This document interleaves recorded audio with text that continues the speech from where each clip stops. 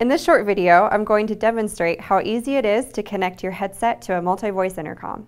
Each multi-voice headset has a special high-rose connector at the end of a headset cable. To connect a headset to a multi-voice intercom, line up the male connector on the multi-voice intercom to the female connector on the end of the headset. Then push the cable connector down and twist the connector clockwise 1/4 turn like this. As you do this, you will feel a slight click as the connector locks into place. And that's it. You've connected your multi-voice intercom to your headset.